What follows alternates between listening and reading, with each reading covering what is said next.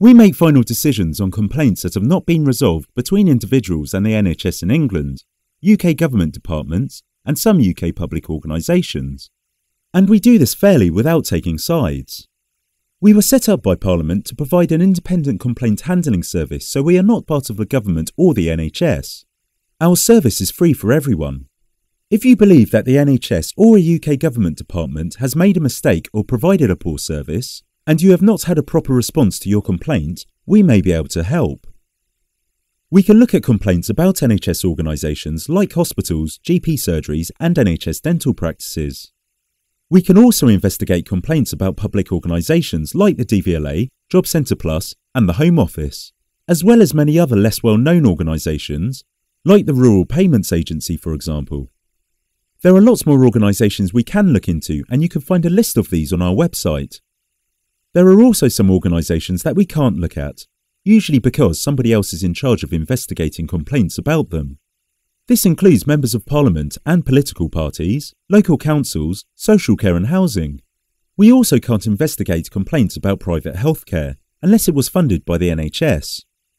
We will always do our best to help, but if we can't look at your complaint, then we will point you in the right direction.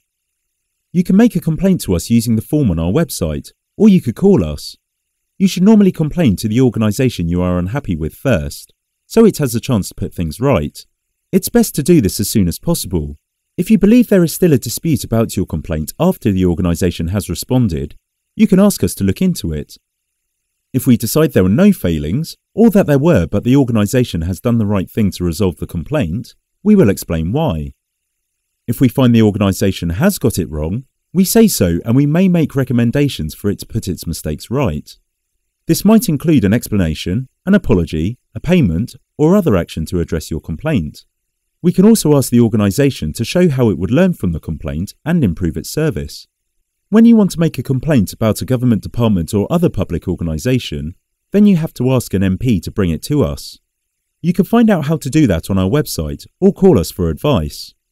If your complaint is about the NHS, then you can bring it to us yourself using our online complaint form. Once we receive a complaint, it moves through a process that we call an assessment. To find out more, watch our What Happens When We Receive Your Complaint film. For more information about how we could help or to make a complaint, please get in touch.